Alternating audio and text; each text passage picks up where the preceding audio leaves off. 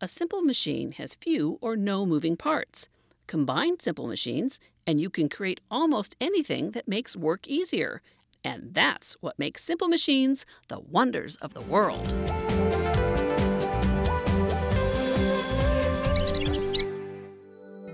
Simple machines help us make better use of our muscles to do a thing called work. Don't be fooled by their name. Simple machines help create things that are very complex.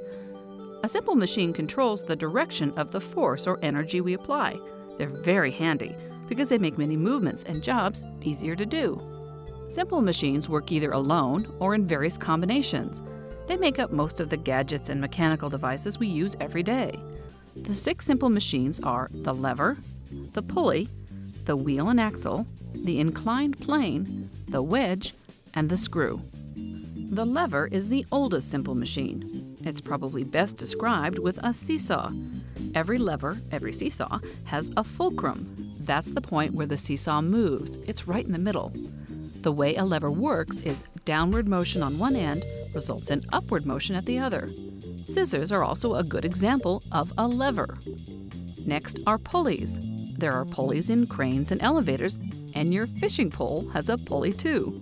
A pulley helps you move something up or down. It's a special wheel with a rope around it. When you give the rope a tug, the object at the other end can easily be lifted.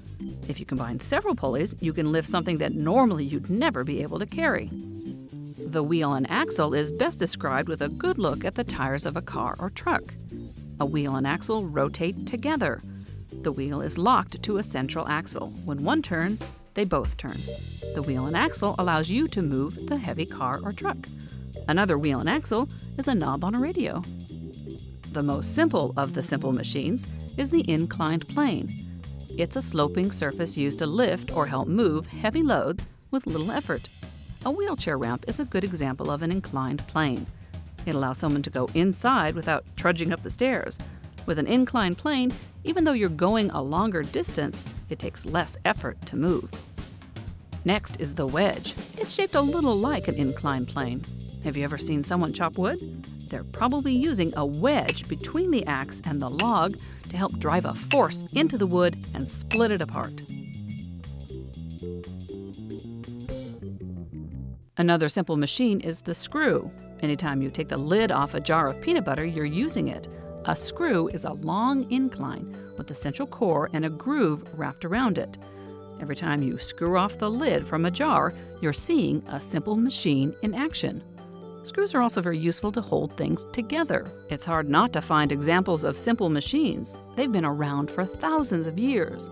Humans use simple machines to build the Great Pyramids. We use them every day, in cars, schoolrooms, everywhere. The bottom line is that simple machines are tools to make work easier. If you want to learn more, head to the Science Trek website or check our related videos. And if you like Science Trek, be sure to click the subscribe button to catch our newest videos.